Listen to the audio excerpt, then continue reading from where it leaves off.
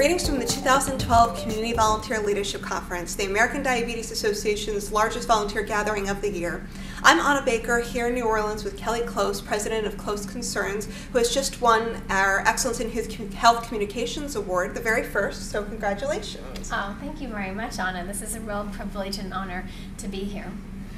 This award is given to someone in the media who has done a lot of work to raise awareness of diabetes. So can you tell me about your work in that realm? Absolutely. So our mission is to make people smarter about diabetes and obesity. And the way that we do that is I work with an incredible team in San Francisco with 5 associates who get up every day like I do and think about what's the most important thing that I can do today to find out what's happening in the world of diabetes and how can I distill it, how can I synthesize it and get it out to people so that they're smarter about it and so that it increases their own productivity and their own work.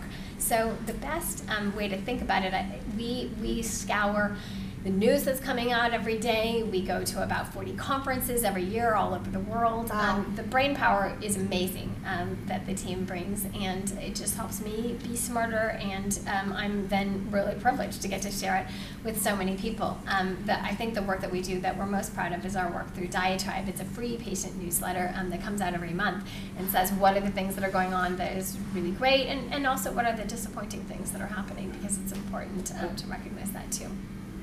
You were diagnosed with type 1 diabetes in 1986, so about 26 years ago, correct? Yes. So how has the landscape changed in those 26 years? Wow, well, the landscape has changed quite a lot, and being here at the award ceremony, we also heard from people who have had diabetes for 50 years and even more. I think the important thing is to recognize, wow, things have changed over a long period of time. So I'm lucky that they have certainly changed in the last quarter of a century. We have better insulin, we have better technology, we have better just understanding of how diabetes works.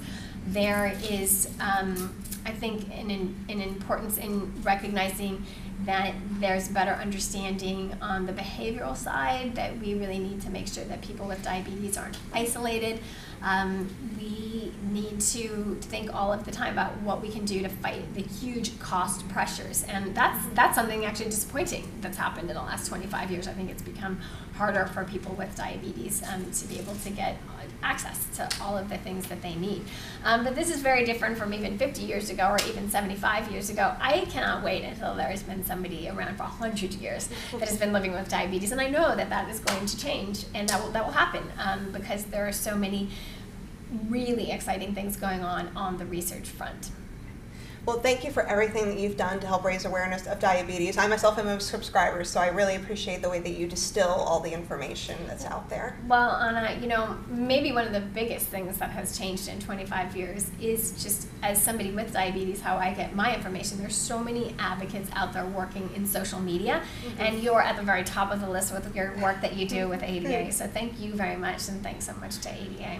Okay. Well, thank you. Congrats on your award, and enjoy your time in New Orleans. Absolutely. We're sharing the wonderful work of our award winners here in New Orleans at the Community Volunteer Leadership Conference. Stay tuned for more.